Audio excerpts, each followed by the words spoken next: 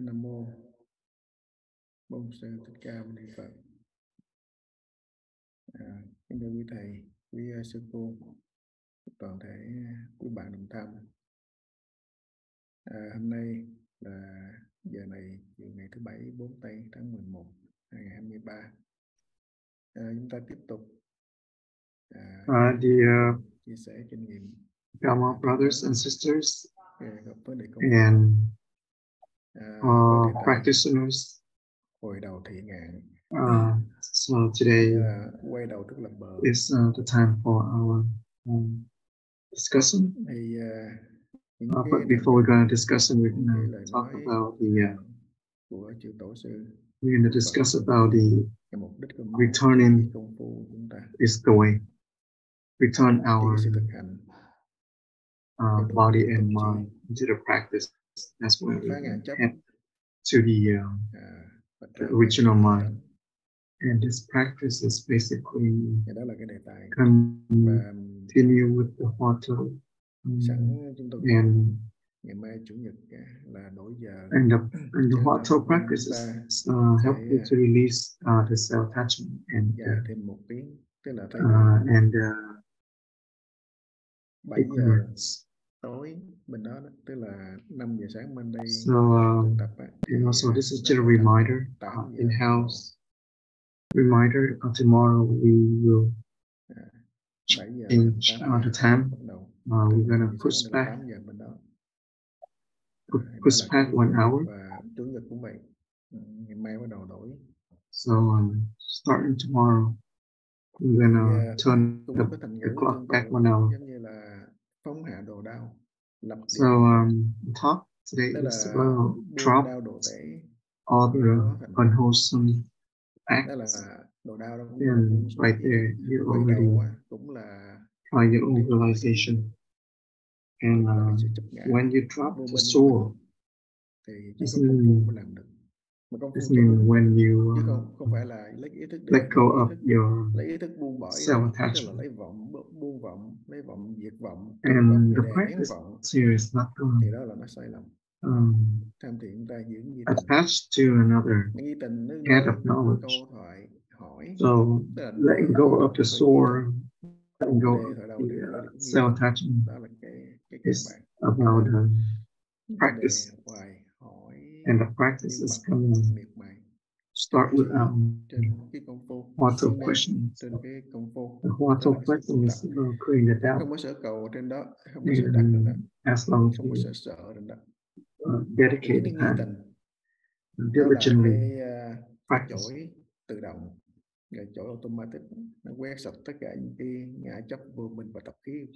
And the doubt is going to help us to lead us to the original mind.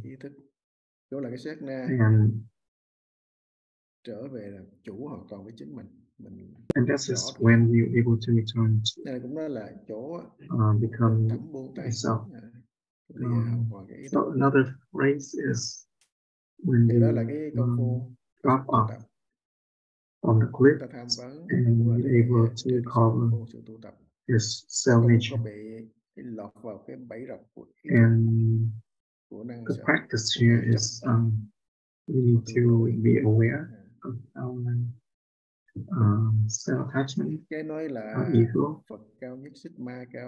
And there's a saying, the saying that the Buddha nature is in the level as same as the level of our own conventional mind.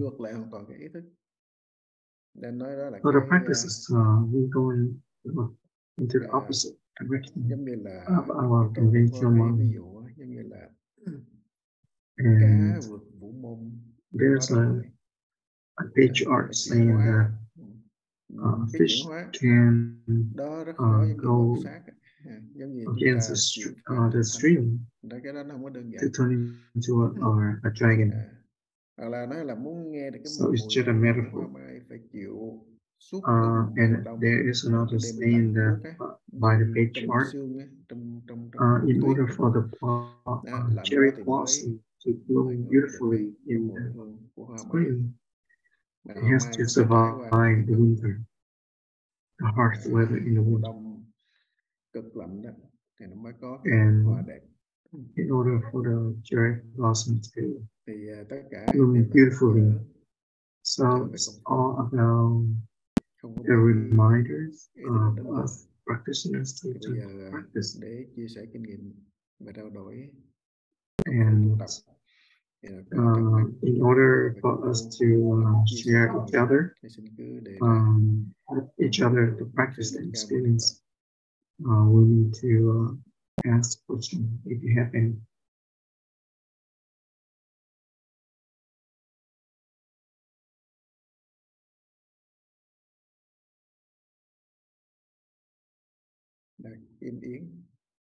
Miss Min, please go ahead. Dạ, Nam Mô Bổn Sư Thích Ca Mâu Ni Phật. Con kính thưa quý thầy, quý sư cô cùng chư vị đại chúng, cho con xin thỉnh về cái công phu thực hành của thầy là trong cái tập dụng công thì thầy luôn nhắc nhở rằng là mình khi công phu hỏi câu thoại đầu thì mình phải hỏi rõ ràng minh bạch và phải trung thực với chính mình. Nhưng trên cái thực tế chúng con dụng công thì khi mà mới lúc vào khi dụng công thì tụi con cũng hỏi như những cái gì mà thầy đã dạy cho chúng con. Nhưng khi mà làm việc hoặc là làm những cái làm việc hoặc là những ứng dụng trong cuộc sống hàng ngày chẳng hạn thì là thường là chập lại cái công phu của mình nó lại duyên theo cái tập khí vọng tâm vọng tưởng rồi đi rất là nhanh, công phu rất là nhanh. Ví dụ như khi mà quét nhà chẳng hạn thì khi mà mình lúc đầu thì mình sẽ hỏi từ từ, nhưng chập mình sẽ duyên theo cái đó, chập mình cũng sẽ nhanh làm cho công việc mình nhanh, thì cái công phu nó cũng nhanh luôn, hỏi nhanh luôn, chập lại cho cái công phu của mình nó mất luôn cái câu hỏi, mất luôn cái niệm hỏi rõ ràng, làm cho mình lột vô cái niệm, hoặc là giống như là một cái là cái vọng tưởng luôn. Hoặc là có khi mà mình nhắc nhở như vậy, nhưng mà đôi lúc mình làm chập xong mình cũng quên hẳn cái công phu luôn, làm cho mình không có duy trì được cái công phu. Thì con cũng xin, mặc dù tụi con cũng rất là trăn trở về vấn đề công phu thực tập, nhưng mà cái này nó cứ bị luôn trong cuộc sống hàng ngày, luôn trong từng ngày từng giờ, làm cho đôi lúc chúng con cũng cảm thấy là hổ thẹn. Thì qua đây con xin thầy khai thị tâm thêm cho chúng con có thể là đây cũng có là không phải trăn trở của bản thân con mà trăn trở của các bạn đồng tham khi ngồi chia sẻ với nhau. Thì con cũng xin thầy khai thị dạy thêm cho chúng con để chúng con có một cái động lực để chúng con có chiếu cố công phu nhiều hơn. Con xin cảm ơn thầy. Cái chỗ này, cái điểm này là cái điểm mà hành giả trong thời chúng ta, cho dù là this is the issues that we usually have. Even the senior practitioners experience difficulty, and they lost practice, and then they don't even know. And we should practice in any situation. So we just go with it. Don't worry about the discussive thoughts. So we should put the practice in a priority above everything. Well, when we listen to this, everyone can listen to the teaching. But when we practice, it's going to be different. And because of all the worldly desire, we easily get lost in our worldly life. Đó là cái tập khí ngàn đời của chúng sanh. Nó không có đơn giản dễ dàng một lần được. Khó. Do cái khó đó mà mình phải kiên trì. Do cái khó đó mà mình phải siêng năng. But we still need to continue. Nếu học trò nó chăm học nó sẽ thành công, cho dù nó có hậu đậu vốn cỡ nào, nó siêng năng một chút, nó chăm chỉ một chút. Well, Chính cái cần cù, dedicated cái thông minh của nó as là a đứa good ông trò nó giỏi. student, and Cho you're nên việc tu gonna tập của chúng ta không vậy, be successful. nó cần cái In một this tâm một practice, hạnh, we cần need cái this ý one chí mind, one phải practice, quật cường, phải mạnh mẽ. strong determination, Đây là cái niệm quyết tử tu tập công strong phu. determination. Cái niệm quyết tử đó cộng thêm có The cái birth and death. tinh tự tâm, And this is đúng đắn, depends on muốn how cái tuần chỉ trust giống như ngày that you have in your mind. mình bổn đây là Just Đức like Vô Sản Lý the Tánh Thông, Zen ý master kiên cố, Mình, cái ý chí nó mạnh mẽ he lắm, ý said kiên that cố. when you have Nếu the mà không có mắt tuệ right sáng, không có lý Dharma tánh thông thì cái chí kiên cố không and the tồn clear tại. thoughts, Thành ra một cái người giống như là we're able to dũng mà vô mưu, có cái dũng practice khí it. mà không có cái But ý if we chí, don't, không then có it's going to be cái a trí tuệ very vững lot of chãi. problem. Thì chỉ là người Bắc Bản nói là tự xưng là tham thiền mà không có đúng. Otherwise, we Người ta just đòi have hỏi a những cái label căn as bản để a cho thành practitioner, tựu but một we're not người real. hành giả We're not a chân true chính, practitioner. chính đáng tu tập. Thì trở lại chư tổ nói là niệm sinh tử, hoặc là chư So tổ đánh giá the cái gì patriarch tưởng said tam that tráng để chữ tử ở we trong cái consider sủa that, đi ra đi vô để mà nhắc and nhở they mình always thời gian không có nhiều, remind us to và put cái bực vọng the cho word điên death đảo nó luôn on luôn our forehead. chèo chức bên mình, trực sát bên mình để nó bắt mình. Vô thường cũng vậy đó. And impermanent Thì nhớ về or công phu, death luôn is nhớ về always công the phu. waiting for Đừng us. có sợ là nó quên But hoài. just Đừng sợ return là vọng tưởng quá nhiều. to the practice. Doesn't matter. Cứ khởi công phu lên thì ít, nhưng mà vọng tưởng thì không có muốn mà nó cứ khởi The lên. more you're able to route Nhiều vô lượng vô biên, the energy practice, không sợ vọng khởi. and Chư tổ khuyên không sợ less vọng khởi, karmic chỉ sợ energy ghét is đi, going sợ to mình rise. mất cái công phu So chứ you không có won't sợ. lose. Chẳng thà có công phu có vọng tưởng, chẳng thà đề thoại đầu có nhớ đề thoại đầu. So it's rather to có nghi tình have discussive thoughts có nghi and tình cũng practice đề. than Nghi tình miên mặt cũng đề, mà nghi tình chưa miên mặt cũng đề, không bao giờ ngưng cái đề whether you have tham. doubts or not, Cho nên it's okay. nhắc nhở But thì as thức long as chúng you ta nhé, continue with mỗi practice. cái thời giống ngày lai quả nè, tối thì So lấy thời đầu just làm like lối when Master làm chăn đắp. Lake, he said that Sáng lấy thời đầu làm nước use the quét là Huatou chăn as lau the mình. Tức pillow, là and từ in the tối đến morning sáng, use từ sáng the đến tối, Huatou as lúc nào cũng tham thì hết. water to wash the face. Thì nói như vậy mà cái tập khí So vô minh của mình nó doesn't matter how cản much trở, you say, chướng ngại, the nó karmic dẫn dắt energies continue to những go ngã chấp vô against minh của mình cái nỗi because sân of nỗi hận đó self attachment là and cái sân hận ignorance. nó chiếm hữu cái vị trí đó rồi, cái nghi tình đâu còn có And chỗ đứng chân nữa đâu. these Giận tối two, ngày, self-attachment and sân ignorance, hận they always luôn hold their luôn position to against đụng us chuyện là nhớ, in gặp mặt là nhớ, no matter what. hễ mở miệng ra là toàn là sân hận không hả? Là ganh ghét và thù oán và hơn thua, tranh chấp. We already allowed this đời, karmic energy of self-attachment and chúng ta đó. Thì rise in người xưa tham cũng vậy. anger form, Nếu madness. mà ỷ lại cho là mình tài giỏi, So we already experienced that, trong as chỉ we công know. phu cần cù công phu. So it doesn't matter what, thì vẫn bị cái vọng tưởng we đó have luôn to luôn chi just phối continue dẫn with dắt the mình. practice. Giống như là mang cái danh tham thiền mà thực ra không So có thiền để tham. we have to be careful that we tham sân si have this là tham identity thiền. that we are Zen Tham practitioner, sân si và cứ but phân we biệt don't really practice. We don't cứ ngã chấp truly chứ practice. không phải là tham thiền. Cho nên nói cái sự tham thiền không phải là một cái gì, chỉ hỏi rõ ràng đi, cứ hỏi rõ ràng. So Zen practitioner is not hỏi. something that like Chưa có trời đất, ta là cái really serious. Chưa có trời đất, Ask the name, là cái but we just need to know how to ask the hỏi chân question. thật. Like hỏi giống như hỏi chính before mình. heaven and earth came Đó into là existence, mình tự hỏi chính mình. Hỏi rõ ràng, hỏi minh bạch. This question Chính is cái hỏi, cái thân you're thiết, going to ask yourself cái chân thật, cái tha thiết sincerely and nó mới phát khởi được cái nghi tình cho. urgently. Mình hỏi ai cũng hiểu cái cách hỏi, ai cũng hiểu cái cách tham, cách tu. So Không có practitioners able sự to thân thiết với nó, say that sự tha thiết với nó, they know how sự to chân ask, thật với nó. but maybe the lack of the sincerity Hỏi một cách and coi như là urgency, vụng về, hỏi một cách very thô não, hỏi very không có một cái tâm chân thật, seriously, qua loa lý lẽ. just ask Rồi có khi phải for nhiều nói tôi hỏi số lượng, lấy the cái số sake lượng of asking, but not là really. nhiều, hay lấy cái số lượng như là làm cho And nó ức asking chế, nó as a đè nén, quantity, nghĩ là nó cuồn, nghĩ là nó điên and loạn. Thật sự then ra thoughts tất that cả đó đều là the vô minh, doubt, the tất cả great đều là doubt điên is đảo, không phải coming là cái công phu, mà là cái sở cầu, là cái sở đắc, tremendously.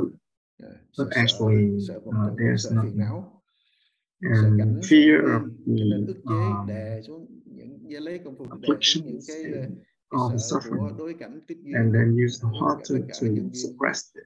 Cho nên cái đó phải là cái công phu, So that's not cái đó practice. là lấy đá đè cỏ, That lấy is cái just like gọi là the một công metaphor cụ, used mà in công cụ đó do ý the thức Zen tạo is kiến lập, kiến use the tạo, rock to không phải là công phu. suppress Cho nên the nó cái sai lầm á, cái đó mà the làm ý thức grass, nó sẽ mệt mỏi, nó sẽ lâu, nó sẽ chán, and nó eventually sẽ nhạt, that your mà nó nhàn rồi không muốn practice không is muốn gonna tu go qua. into Tại vì đối với boredom, cái tôn chỉ đường lối thực hành tam thiền đâu, because we're not tại vì following the ưng cái sở guideline cầu sở đắc, ưng cái ngại chấp of the để mà heart, tu, chứ không phải là phá ngại chấp because mà tu. we Nên tam thiền not following, and đừng sợ then rằng we quên quại, gonna đừng sợ follow dòng tứ the kiều, đừng sợ ourself tình attachment. cảnh tiếp duyên, And khó khăn tu tập, when we chỗ động hay là chỗ encounter tịnh, all the cái chỗ conditions, nóng, cái chỗ lạnh, không nhất thiết. we don't Ở have to đâu worry about it. đối cảnh đối duyên đó mà công In phu tu the tập hết.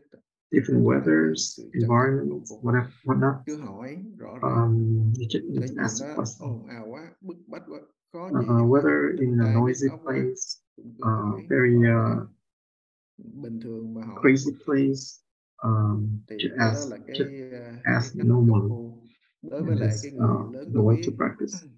thì do cái tập For khí, the elders, thói quen nó xấu của mình because of the cứ strong lăng xăng công việc habitual đại việc, cái vọng patterns, động, cái tâm they thân still thường have có a tập lot of về tâm thức rồi habits. gọi là cái trạo cử của tâm, trạo cử của Yeah, thân, get tưởng into rồi the hiếu. practice, Nếu không muốn làm này làm cái kia, thấy mấy người già distract còn them trẻ thì còn có thể from nghĩ asking ngợi the question. So, già rồi là cái móc túi này kéo ra, when móc túi kia the kéo ra, elders, sột they soạt usually when they're không gonna có thời practice, gian, they're tối gonna thức ngủ không do thức, different things when they practice, lượm tủ ra, kéo moving vô, things, rồi lấy cái này rearrange xỏ xếp things, xong rồi cái and cất xong we rồi bung do ra, this xếp in a cất, very mà cứ như vậy repetitive làm tới này làm lui một pattern làm all một the cách time because of vô, the habitual giống như vô thần vậy đó, làm một cách không có cái mục đích, không patterns có mục that tiêu they mà cứ have làm. Đó là for tâm trạo cử decades, của thân, trạo cử của and this tâm. is a strong distraction Do for the cái tập practice. khí vô minh, tập khí ngã chấp của mình, So all this cứ is tính because mọi of thứ lẫn quẩn trong cái tính. the Nói common chuyện energy, thì lẫn trước quên sau, cứ hỏi một câu hỏi and hoài, they câu hỏi biết. forget things Nói vấn đề gì nói in trước the thì quên sau, conversation. nói sau thì quên trước. Cứ như vậy. Đó là cái khổ của già bệnh chết, sanh già sanh lão bệnh tử đó. Mình không ý thức được cái This vấn is đề the process of aging. lo tinh tấn mà tu tập á, And that, lọt trong đó, cái đó là bắt đầu vào cái chỗ for them, for us, không biết every one of us. sẽ sanh vào cái đường nào đó nữa. Nếu mà And mỗi một cái niềm when sân hận we càng pass nổi away, lên, we don't even know where we're gonna sẽ go. keo kiệt lên đó, thì Reborn into đào the vào ác đạo lập tức thôi. hell realm, hungry Nếu mà ghost chúng realm. ta công phu mà có quên có lẫn gì nữa mà toàn là nhớ cái tham thiền để công phu, And when để we mở really đầu truly mắt, practice, thì and tức khắc we don't even know qua that kiếp we have sau á, forgetfulness, sanh ra là gặp được we Phật pháp, only focus on tu the tập cho practice. đến giải thoát. And if Tại we sao mình happen lợi to dụng cái pass công phu để away, mình làm cái việc đó? then we could Ở cái hoàn possibly cảnh nào, trường hợp reborn nào, into the mình realm of cứ Dharma, để and vào we can đầu. practice right away. Và So cái doesn't phật matter what duyên nhất đối situation với you're chúng ta in, we just continue with the là practice. ở trong thiền đường, Um, cạnh thiền thuyết, and cạnh bạn đồng tu. the very Mình làm việc gì mình cũng precious nhớ về công phu. Tại tới giờ công phu, cái giờ condition công phu when you rõ live in ràng the thì Zen mình luôn and phải đề live công phu close cho by rõ the ràng. teachers, Dù đề the ít Zen teachings, mới đề có 3 and câu là nó mất they're gonna tiêu help rồi á. you. Bắt đầu They're gonna là help you dậy with quét the sân, right hốt rác, rửa practice. chén, lặt rau, nấu ăn. Thì cứ nhớ lại bây giờ nãy giờ mình nhảy qua bao nhiêu là chuyện mà cũng không có thể công phu nữa. Cứ quên chỉ có công phu when một we cái duyên đầu in tiên our rồi daily nó quên life hết, and nó we kéo do all the một lúc chores, dài tới trưa luôn, từ cooking and sáng all tới that, trưa luôn, lúc đó mới tới cái giờ công phu and thứ hai. if Bắt đầu we chúng vô tu rồi, ngủ dậy mới nghe mấy công phu, thì ngay đó mình cũng công phu. Vấn đề đề ở đâu? Đề 3 work câu rồi nó in the lại kitchen quên, nó or kéo tới whatnot, tối. if Ít you ra cũng một continue ngày cũng 3 focus to lần the nhắc nhở practice, như uống thuốc vậy. Thì ở thiền đường á là được cái sự nhắc nhở qua cái hình thức, maybe qua cái thời khóa, qua when you live by công cụ, yourself, you làm don't cho mình have nhớ anyone về to việc remind you. tu. Tại vì But cái tập if khí của you nó are quá in là the dày, Zendo, nó giống như là thủy there's a triều, wise giống như teacher là or the cái teacher they're gonna dòng xoáy của remind you cuốn all nước the time. lũ vậy, nó kéo And băng mình đi. Tới hồi this is lơi gonna help mình us mới nhớ lại, thì nhớ um, lại mà tu to tập return to the nó practice. còn đỡ hơn But là if you by có khi nó yourself, kéo đi luôn bao nhiêu năm, bao nobody nhiêu is kiếp gonna muôn kiếp remind you, mình làm cái gì, and you tu get cái gì nữa. swept Trên into cái the thuận duyên là thiền worldly thời life thiền đường đó, with đối all với the cái desires. làm cái gì á mình cũng tập trên công việc để mà công phu. Bắt đầu So tới people, hút rác thì cầm cái if hộp they rác live in the am Zendo, they xong rồi đi hút rác, still continue with the practice rồi while they cất do cái their chổi, chores, cầm cái chổi quét nhà, cứ sweeping tham trước khi làm việc, the tham trước khi floor, làm, giống như là trước khi đi cooking, ngủ whatever, kéo gối ra, you do the nghĩ giống như chores, kề you đầu, practice that is kéo cái mền á để thổi đầu, um, rồi ngủ nó có whatever quên nào, activities, ngủ như thế nào, có ngáy có mớ when có you go chích to bao bed, gì không cần lo sợ hết á. doesn't matter what Sáng ngày mở mắt action ra you thì do, nhớ để you thổi đầu, ask the để nước question. rửa mặt, giống ngày lao ai lấy thổi Remember, đầu rửa mặt, Zen Master Light lấy always said khăn that làm thổi when you đầu wake với up, lau you mặt, use the Huatou brush nó cũng to để thổi wash đầu. your face, Xong rồi and dọn dẹp use the ăn Huatou sáng brush cứ as như vậy á, a towel từ to từ wipe, dần to dần dry your face. mình sẽ quen, So eventually mình you're sẽ gonna thuần thục và được cái duyên là chúng ta get into this luôn pattern, luôn and you can thân practice cận thiện tri thức, diligently, nghe thiện tri thức, and những bạn đồng tu mình trao đổi về you công can phu, get nhắc nhở close về to công phu. Tại the đến wise thiền đường teacher. đâu They're có gonna chuyện help gì you. để nói không lẽ đi nói cái chuyện hàng xóm, So, nói chuyện ở dưới phố xe đụng vợ so chồng when chém cái we lộn, in the Zen, chuyện đó đâu có they're là talking cái vấn about đề giải you thoát gì. know, Mình people cần phải life. nói về công phu, nói về sự tu tập We're gonna thôi. talk about the practice here. Thì cái lợi á, của So bạn đồng this tham is a gần huge gũi thiện benefit tri thức chúng ta for là just luôn nhắc who live chúng in the ta Zen, trở về cái sự công or phu và tu we tập. practice here in the Zen. Thì mình lợi dụng cho đó mà luôn nhớ công phu, không có vấn đề gì phải lo sợ cả. Còn cái So in tập khí khó trừ any situation, we're nó gonna quên hoài không là vấn đề, sợ mình có try to không find a chịu way tu thôi, chứ còn chịu công phu to thì return to tu the tập practice, dần dần nó and sẽ thuần thục. eventually you get to this, get used to the practice. Để nói vậy nghe hiểu. So that, does that make sense? Dạ hiểu ạ. Con xin cảm ơn thầy rất là Yes, nhiều. thank you.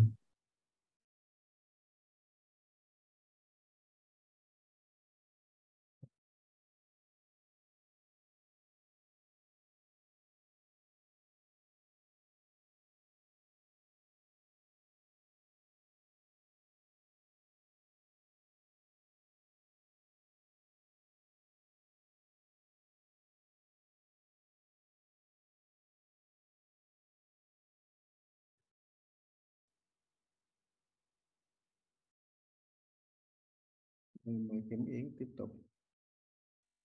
Yes, Kim Yến tiếp tục, please. Dạ con kính thưa thầy, kính thưa đại chúng.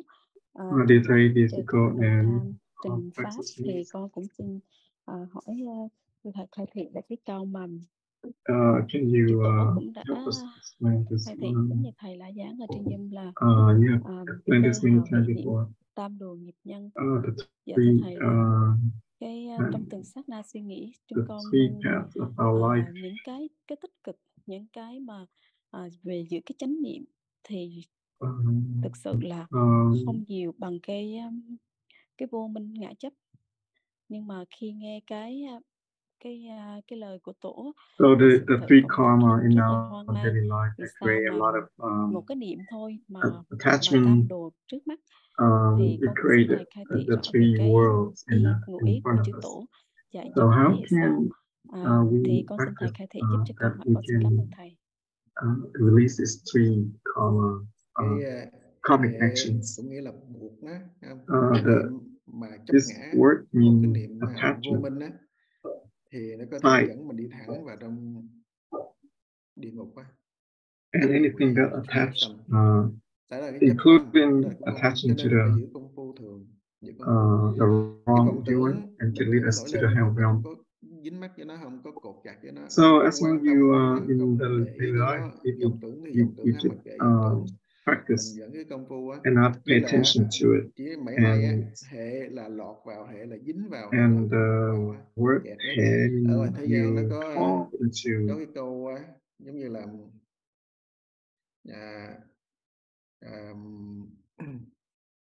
cái câu là giống như là lầm lỗi một ngày với công phu giữ 3 năm lầm một So there's a saying that we tiêu hết bao nhiêu keep cái ourselves sự làm really buôn bán in the very righteous sai lầm đó, cái sai lầm đó cái phút đó nó dữ dội lắm, ngã chấp right? đó, tính sai một cái cũng là bị kẹt bị buộc vô You đó discipline yourself really good bao nhiêu năm á, for a long bao time, nhiêu công cán đổ xong đổ biển hết. but you could fall into Ta thấy 1 buôn bán minute làm of ăn wrong thua lỗ vậy.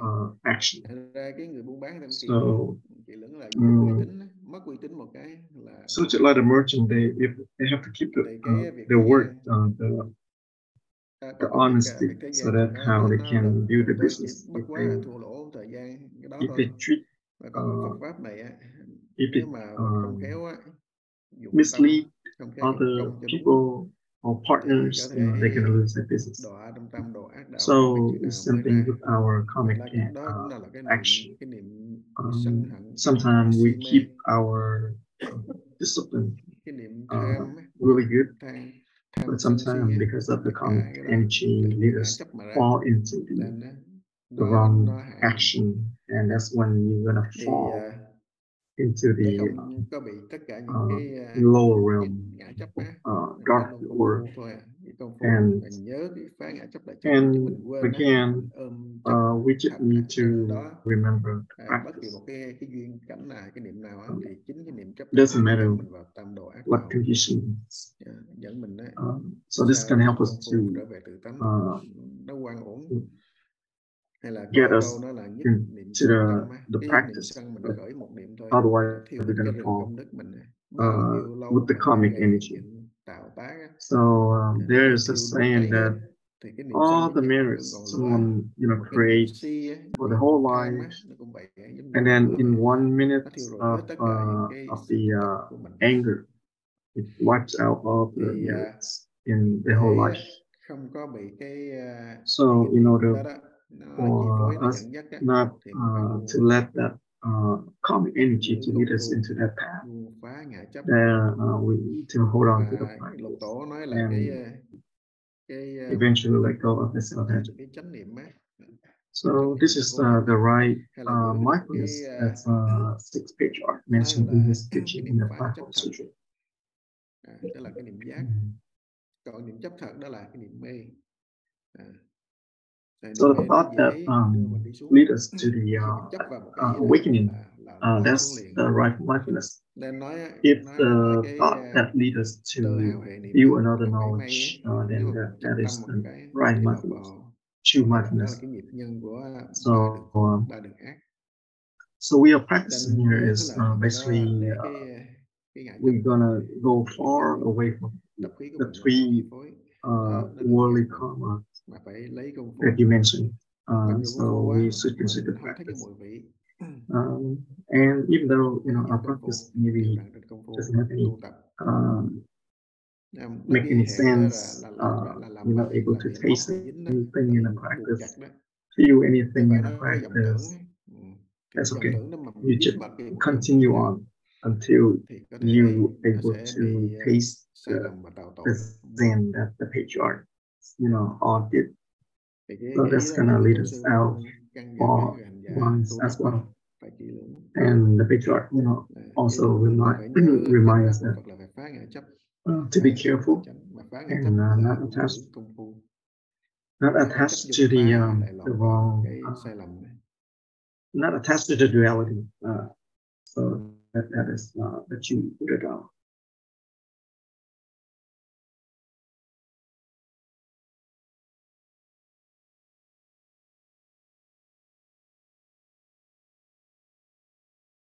Mời Hoàn Cảnh. Dạ, con thưa quý thầy, quý sư cô và toàn giả hành giả đạo tràng. Trong những bài khai thị vừa qua đó, thầy cũng hay nhấn mạnh trong những sách tấn của công phu.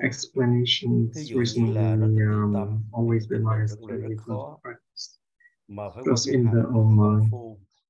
Tức là mình phải luôn nhớ về công phu như mẹ nhớ con. Con đi xa, mình luôn luôn nhớ thiết giai dứt thâu nghĩ về con.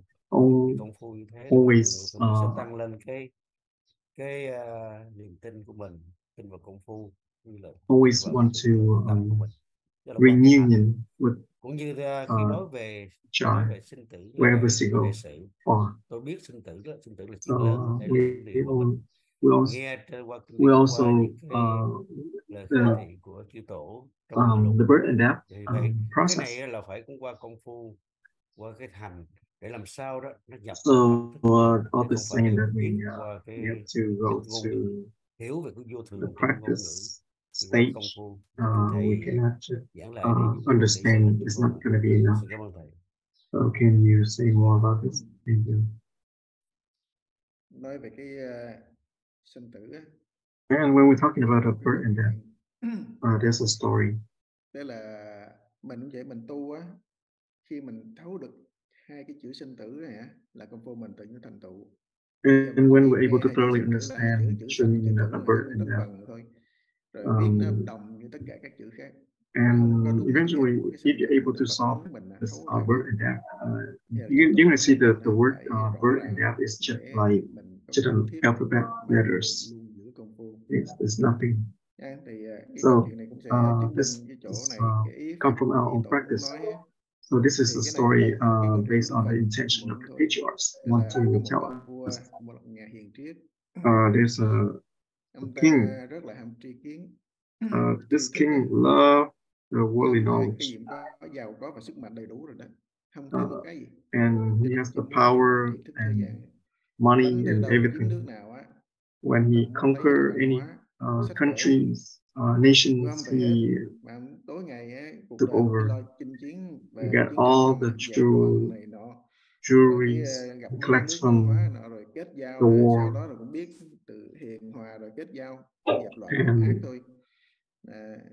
Giống như là ra oai để mà cứu người, cứu quốc gia bị nghèo, bị người ta ăn hiếp, ức hiếp rồi đó. And later on, he was the king, and he has the power, able to protect other small nations from tyrants. And this king, he has the love for knowledge. He always wants to gain more knowledge. So he collects all the worldly teaching books, put in the vulture. And he asked his own scholars in his royal deputies to explain or read for him. So he's getting over 50 years old, and he cannot somehow, he wants to read all those books that he collects, and only try to get the commentaries from. And from 10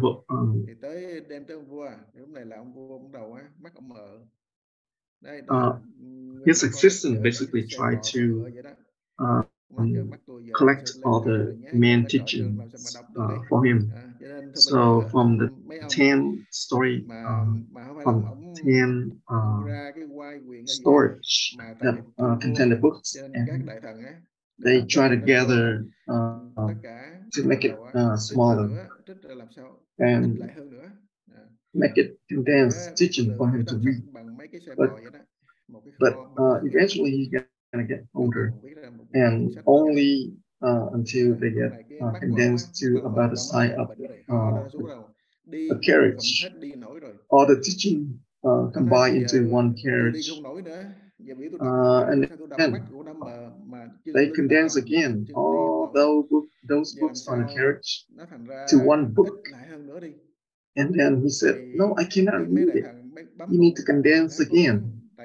So all his assistants try to condense them again, condense all the teaching, and say that I cannot read all this. You need to condense them. So they try to by the time they condense into only one page.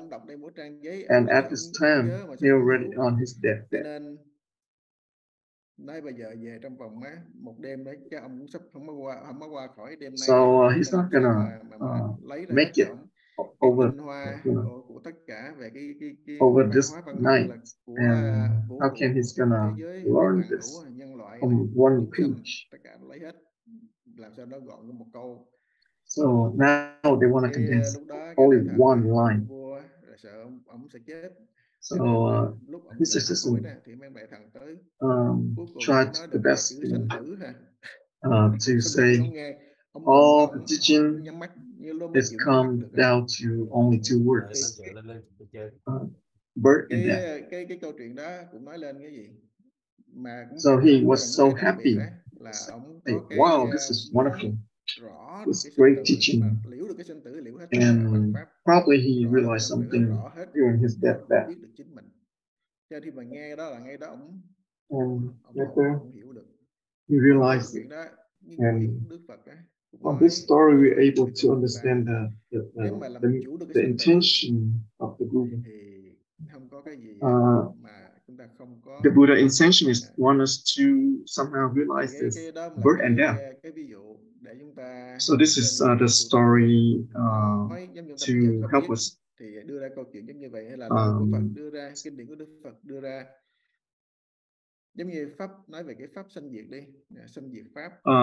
to realize ourselves. So the teachings of realizing the impermanence, birth and death. So when you listen to this kind of story, it's just like another story. It's normal. It doesn't make any strong emotion, or feeling for our practice or motivation for our practice. The reason is we may have a lot of self-attachment ourselves. So when we have a strong practice, we're able to listen to you.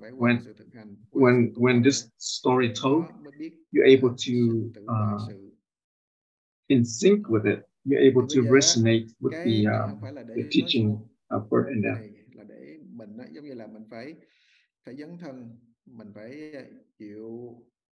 So at the end, all the saying is not just for us to listen to and feel good about it, but we have to somehow dedicate a practice in an urgent way.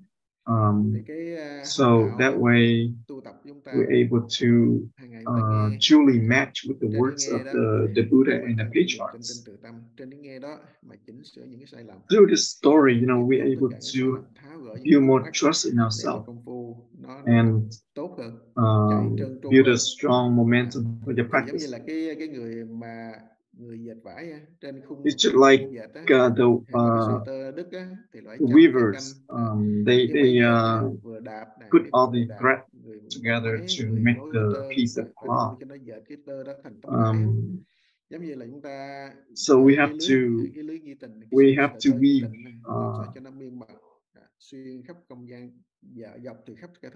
so cover no holes between. So there's no way thoughts can go through. So that's come from, let's say, a lot about someone into a practice and based on the true practice. It's not based on the theories. So when we're talking about this, is based on the experience of the practice. So it doesn't matter, like how we say it beautifully, eloquently, but it's only the fake cake. You're not able to eat it. It's only a picture. So just like the Buddha said, that's the shadow of the image. It's not you. It's not true self. It's not a true moon. So the fake moon cannot cannot radiate the light, and the fake cake, obviously, you know that you cannot eat the fake cake. So it's basically, you know, based on the true practice. The practice and the teaching should be hand in hand, which is like a map and the traveler. They have to have this hand in hand until, you know, reach the destination. So therefore, you should consider, you know, the words of the Buddha and the patriarchs very important for us as a guideline for our practice. Thank you. There's a questions in the chat. There's a question about can you explain this more? So this is basically the teaching from the Diamond Sutra.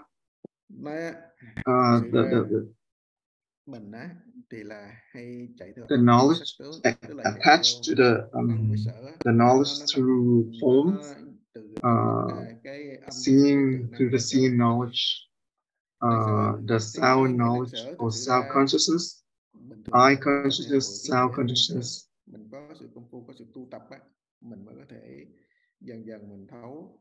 To seek for the Buddha nature. If one uses consciousness to seek the Buddha, then you're not going to be able to practice the street the right way. So this is basically when we're talking about the faculties, the eye consciousness, the nose consciousness, the ear consciousness, the taste consciousness. So those 6 consciousnesses in front of us, we use daily. It has to interact with subject and object.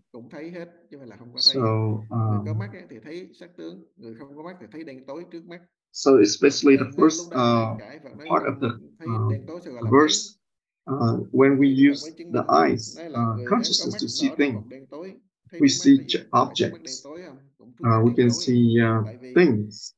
But when we're talking about someone who's blind, you think they can see? Yes, they can see. You can see the darkness, even though they don't see the object, but they can see the darkness. So they this is eye consciousness. So the eye is the eye consciousness, the object. The eye faculty see the object create the eye consciousness. So there's it's manifest through the subject and object. So when we're talking about the energy of Thien, there's no way you can point out, but it's always there.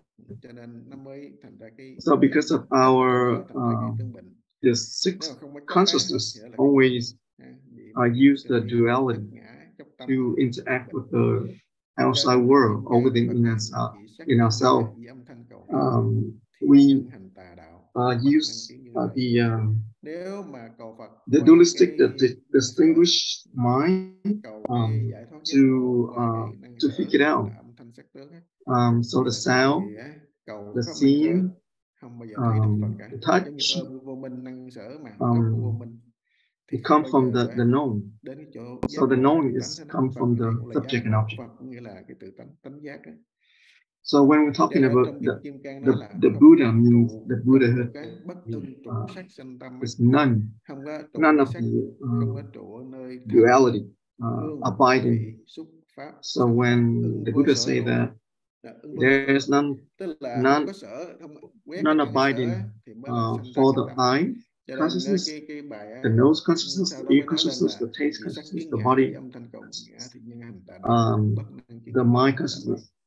So when you're able to read those consciousness, then you're able to return to the Buddha nature. You can see the Katakata. But if you use the worldly consciousness to seek for the Buddha, then you're not going to see the Tathagata. viên giác So tánh this đó, is trở thành teaching cái from the đạo Diamond đi. Sutra. Tại vì cái viên giác tánh đâu thể nói. So the complete enlightenment, you cannot see, you cannot point, Đó, viên giác you tánh cannot. phải ngộ. Tự tánh chúng ta cũng vậy. You only Ngộ. see it when Nếu mà không chịu tu, you're awake. ngộ được đây. So without practice, without awakening, you're not gonna be able to see the complete enlightenment. Là phi thường đạo. So Lao Tzu said that the path. Đó là phải trên cái lý, phải ngộ cái lý. Đó là trên cái tương đối thôi đó.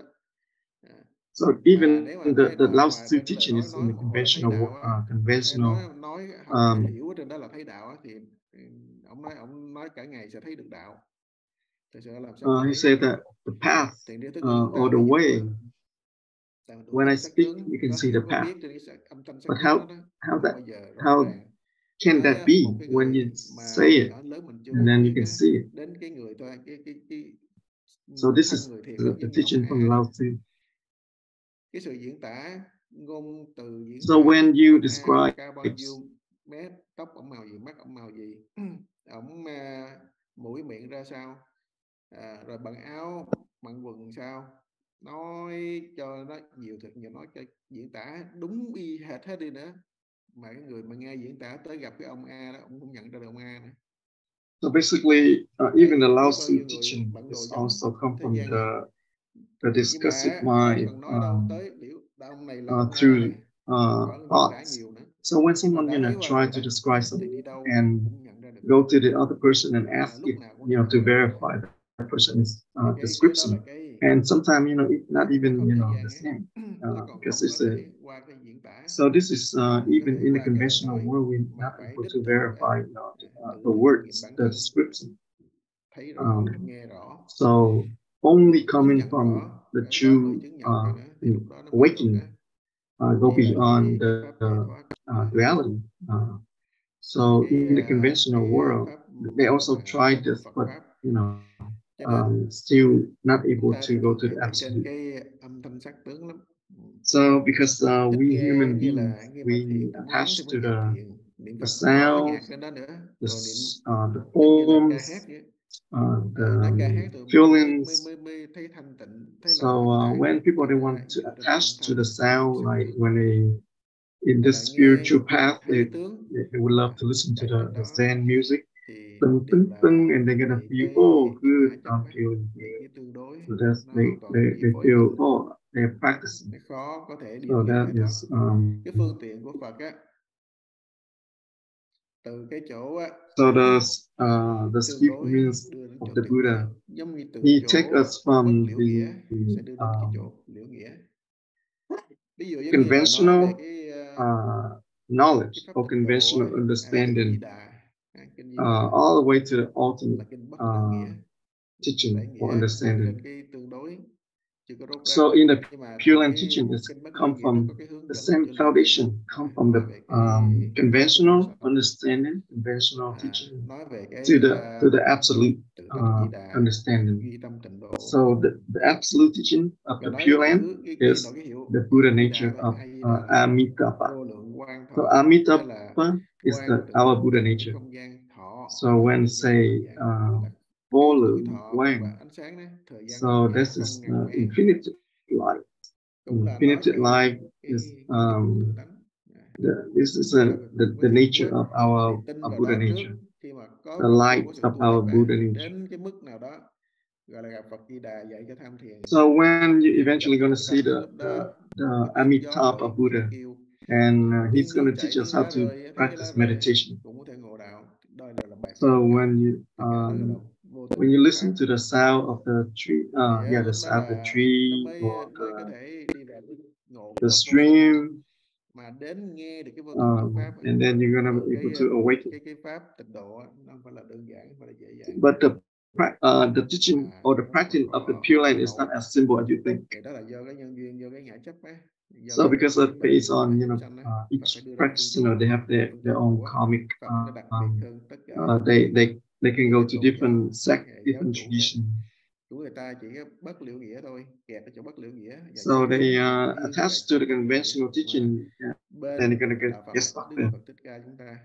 So the teaching of the Buddha is come from the very foundation, teaching. lấy cái phát liệu nghĩa, lấy cái tiểu thừa This is foundation of teaching come from. Nếu mà giảng dạy cái tiểu thừa, The skillful means, and then he's gonna take you all the way to the absolute. Cho đại thừa phát triển, khuyến khích cho gieo cái nhân của chánh pháp á, cho chúng sanh. So the Mahayana teaching is help us to get the slowly go to the ultimate. Nếu mà hành được cái tu tập á, tham thiền giữ nghi tịnh, đi đúng cái tôn chỉ. So right now, if we practice Huatou meditation, you are already on this path to go all the way to the ultimate. And this is the true practice. And true great doubt that is going to lead us to the Huatou. So does this make sense? Yes, thầy. Thank you, thầy.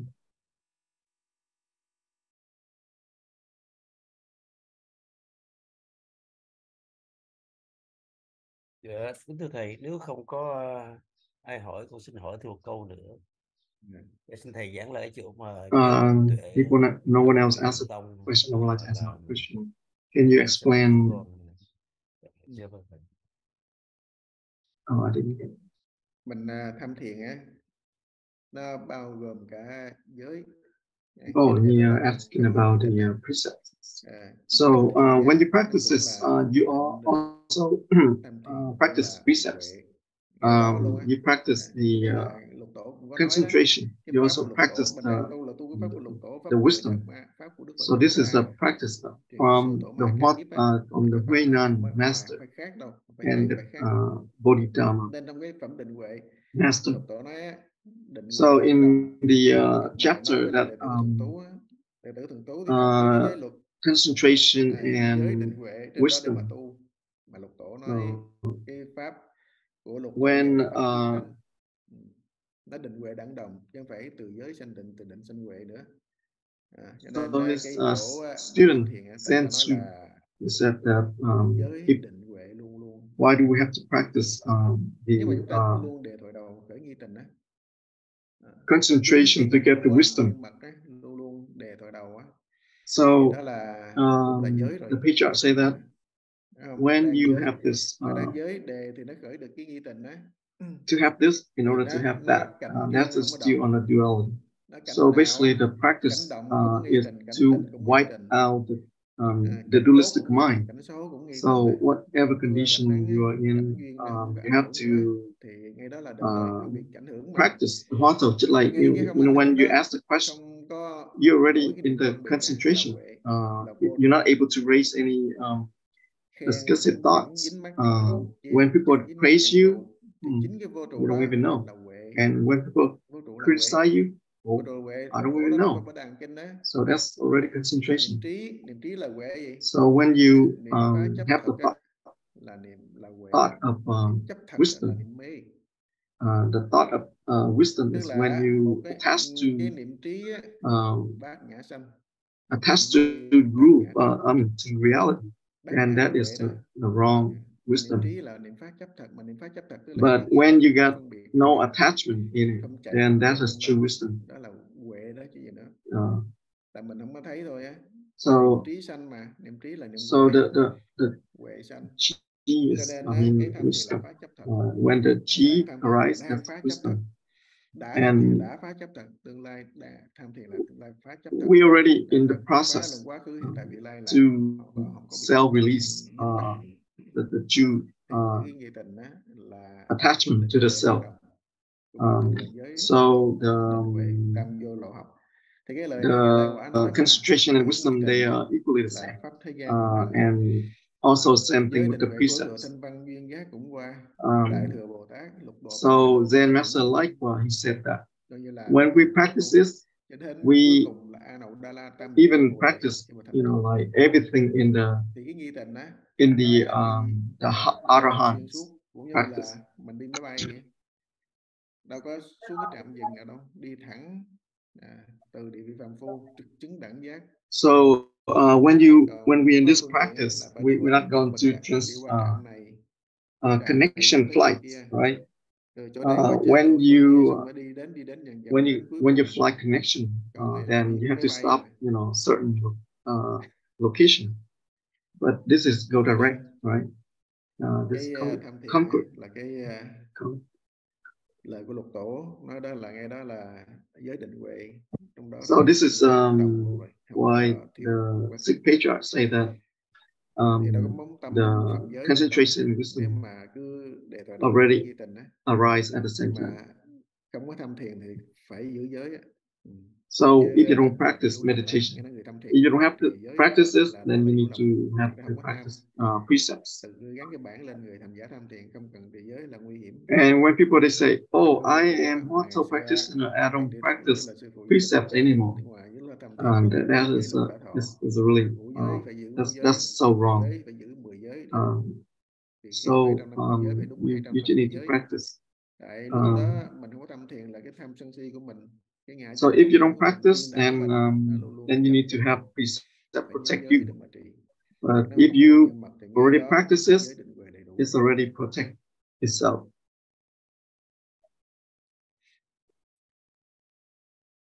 Vậy là lúc mà mình công phu đó thì nếu mình nói là hành giới định tuệ thì cũng nghĩa là đang từng bước. Nếu mà mình có giữ đề cao thời đầu mà có nghi tình là đang từng bước chuyển cái thức thành trí, đó phải không thầy? Thì theo duy thức học á là đang công phu, đang tu á, đang hành, mà chính cái trong cái so he said that when we practice this, it's gonna transform the worldly consciousness, the worldly knowledge to the ngũ, tức là tiền ngũ thức để bát thức là trên to the wisdom. Tức là nó không có tu hành gì hết á. So this is from the mind only school thoughts. So when you practice thức thứ 6, thức thứ 7 trên nhân chuyển. So the sixth and the seventh consciousness, they're going to transform from practice. This is our practice is based on the transform the sixth and seven consciousness. So as long as you keep able to keep the great doubt, then you're able to get rid of the sixth consciousness. And the sixth consciousness is not going to follow the order of the seven consciousness. And the sixth consciousness is going to follow the order. When you're able to practice this, the sixth consciousness also let go.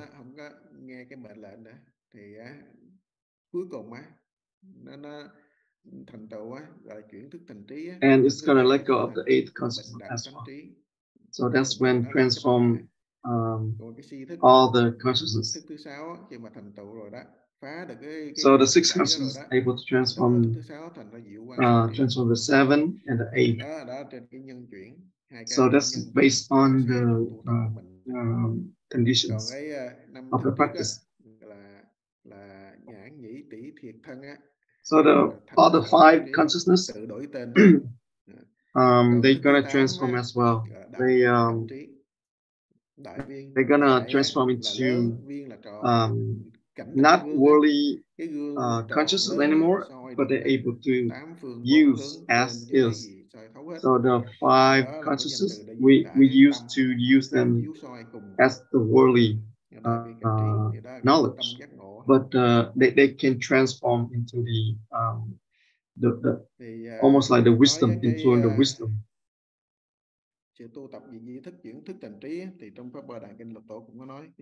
So in this practice, also in the Platform Sutra.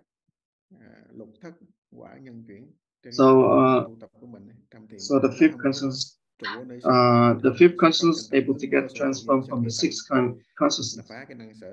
So that's able to let go of the duality, subject and object. So based on his teaching, we're able to trust in this process. Therefore, we need to dedicate our practice use all the effort.